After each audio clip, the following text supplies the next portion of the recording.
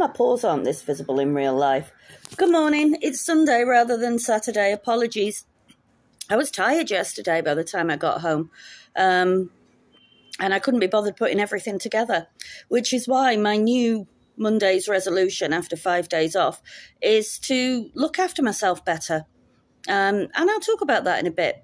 So we've had 5 days off, 3 days and weekend, because it was Eid. That was why we had to work the Saturday before, because the government gave us, there's 2 days off anyway for Eid, which were Wednesday and Thursday. And the government gave us the instruction to work the Saturday before so we could have Wednesday, Thursday, Friday off this week. So it was more of a holiday. I'm not quite sure who it's a holiday for, apart from teachers, government workers, bankers, etc., because all the shops were open and everybody was going about their business, although I suppose it was a bit quieter than usual. So, yeah, I did a bit of wandering around the area, going up and down my road, exploring the odd park. And then yesterday, I went out with Nads, which was entirely uneventful. Nothing dramatic happened. It was bloody expensive, though, 28 mana each for a breakfast. I think that's the most expensive one we've ever gone for. And it was nice, but it certainly wasn't the best one we've ever had. The best one was the one we had on the boat a few weeks ago, a few months ago now, back in autumn. So, yeah, we had our breakfast. We went for a nice walk along the beach. And then we got the bus back. We were bus bankers, which cost us 45 kopeki, like 20p, for an hour's bus journey through every town and village in this side of the world. But it was nice to get out of Baku, to feel like we were somewhere different. The beach is absolutely beautiful. And now I know where the bus goes from. I know that when the weather picks up a bit more, it's heading into the 20s now, which, you know, for me is beach weather. Nadia had to borrow my coat to put on top of her coat because she was cold. So I know where I can go on the beach now if I fancy to sit down, have a nice relax on the beach one day when I'm off. So I've got 3 more weeks at work, and then we've got another week's holiday. God knows what I'm going to do with myself in that one. Anyway, yeah, I'm just rambling. I want to talk about, like, not feeling so good.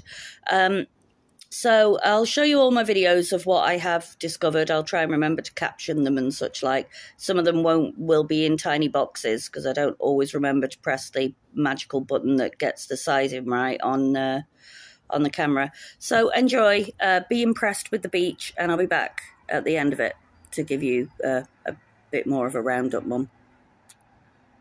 So this is how I'm spending Thursday morning.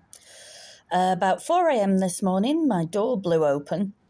It's never really fitted in the balcony door frame, but for some reason, it's very, very windy at the moment. I got woken up by the door flying open.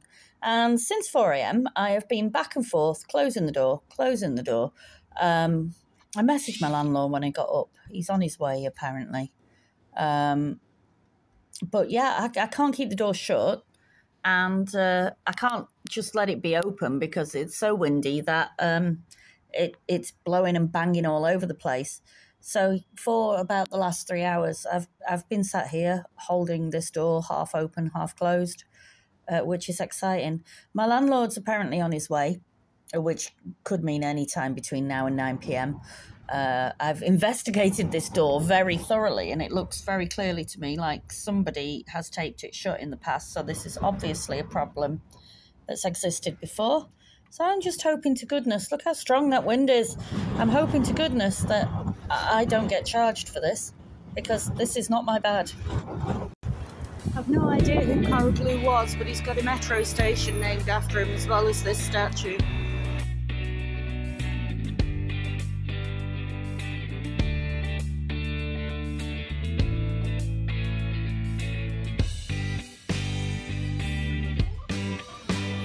Found a park with a little fun fair in it, and you can hire a little car or an invalid scooter for a fun ride for kids.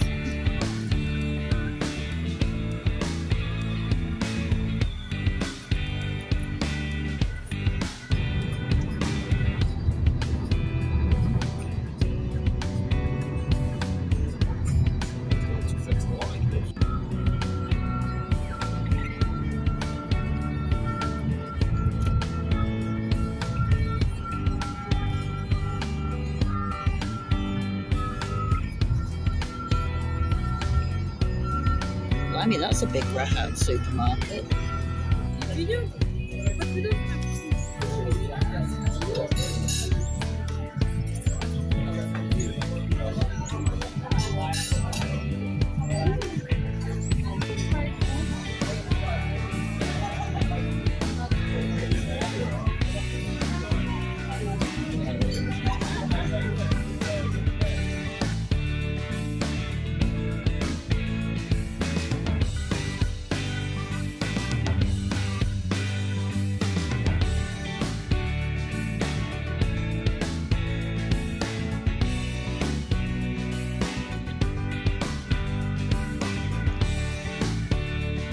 You never know you were in the same country.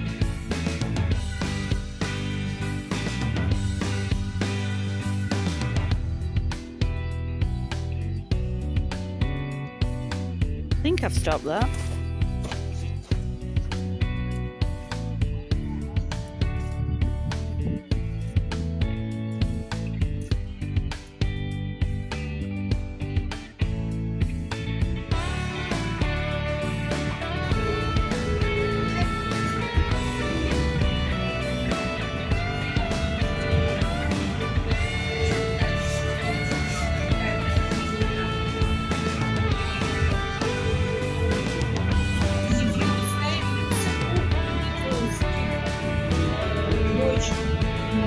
I saw a job in Luxembourg and they were paying €80,000 because it costs €5,000 a month just to live there. Actual rose bushes. One there. I don't know how much this was. I know this shop has roses. But before this sea green, green. One piece of green, one like this one. Oh yeah.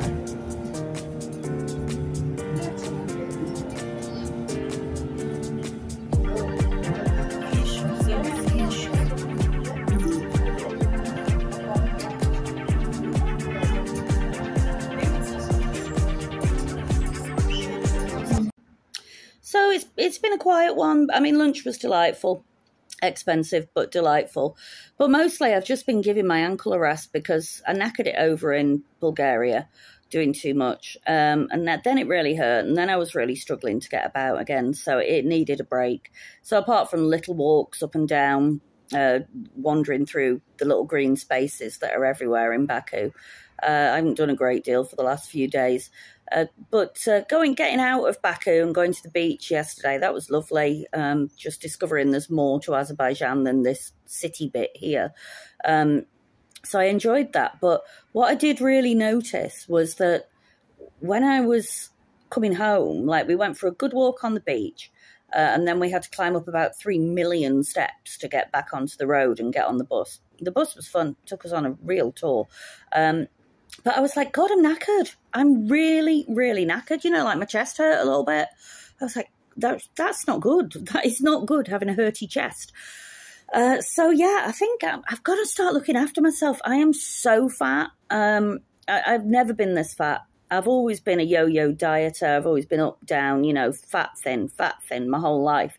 But not like this. Ever since I hit 50, hit the menopause, it's like I've just ballooned. And if I'm feeling like out of breath and my chest hurts because I've been for a walk, bloody hell, that's a bit scary, isn't it? So, yeah, I'm going to start eating less. It's the food at school. It's free. There's loads of it. And I've got into really bad habits, you know, soup, bread, and then a full meal after that. And the food, it's nice enough, but it's all swimming in oil. Even the salads are like absolutely drenched in dressing. I mean, swimming in the stuff, you know, you have to pour some of it off the edge of your plate. So, yeah, I want to look after myself a bit better. Eat less, move more. I might not be able to walk miles, you know, like I used to when I first came here because this ankle, based on when Chris did a very similar thing, it's going to take about a year to heal properly, I think. But, you know, maybe start swimming, move around a bit more because I'm a bit worried about just being so unhealthy. So I need to look after myself a bit better. That is this weekend's lesson to me. So, yeah, that's it. Chris has been busy house hunting at home because it very much looks like our sale's going through. had a fun day out with my mum and my Auntie S. Hello. Yesterday, and they took him out for lunch afterwards. So, yeah, hopefully things are moving there and we'll have somewhere to live by the time I get home, because the buyers seem quite keen to get moving.